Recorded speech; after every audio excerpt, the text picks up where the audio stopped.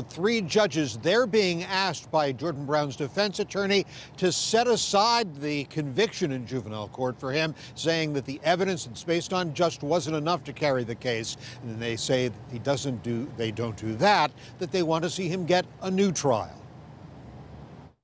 This is the face of Jordan Brown you know. He was 11 years old when he was charged with the shotgun murder of his father's fiancée inside the Brown family's rural Lawrence County home.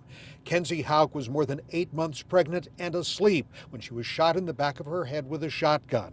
Jordan Brown's father was at court for this hearing today, now, as over the years, standing by his son's claim of innocence.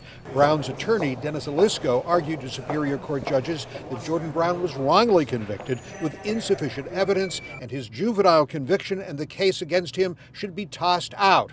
Brown is 18 now, in a halfway house, in a public school under another name. He could be declared rehabilitated and out of the system by this summer, but is still fighting to clear his name. Because he's lost his childhood on a false conviction, and he needs to be exonerated.